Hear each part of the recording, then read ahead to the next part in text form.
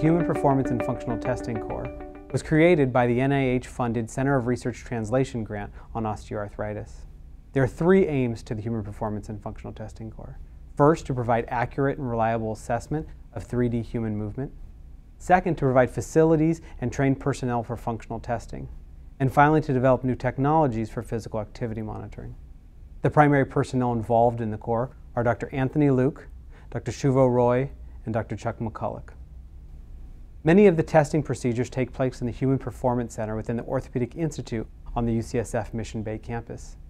The laboratory houses a Vicon motion analysis system, which includes 10 cameras for 3D human movement assessment. Retroreflective markers are placed on the skin of individuals, and those individuals perform specific tasks within the laboratory. These include walking trials, running trials, cutting, jumping, hopping, and squatting. The coordinate data from those markers are recorded by the Vicon cameras, and then through post-processing we're able to determine exact joint angles within each of the three planes.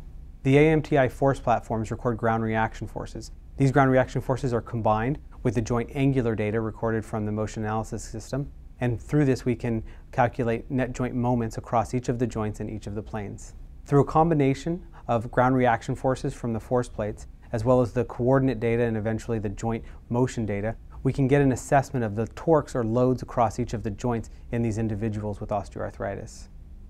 In addition to motion analysis, the core provides facilities and trained personnel for functional testing. This includes tests such as the timed up and go test, the star excursion balance test, as well as a variety of hop tests for knee stability. These functional tests provide metrics for patients' joint stability as well as functional mobility.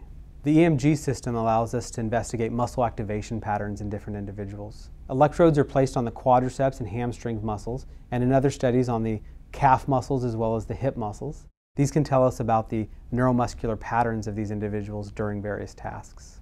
This helps us to identify if there are differences between individuals with pathology and healthy controls and how they activate their muscles. The core is also set up to do metabolic testing. The Parvomedics metabolic carts used to do analyses such as VO2 max and peak VO2 testing. We also do lactate testing in many athletes. The Department of Physical Therapy and Rehabilitation Science on the Mission Bay campus houses the Primus RS multimodal dynamometer.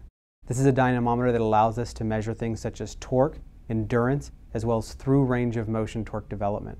Here we can investigate if individuals with arthritis have different muscle performance patterns when compared to healthy controls. Another important area of the core is the development of new technologies for physical activity monitoring. Here we're developing new technologies to monitor physical activity outside of the laboratory environment.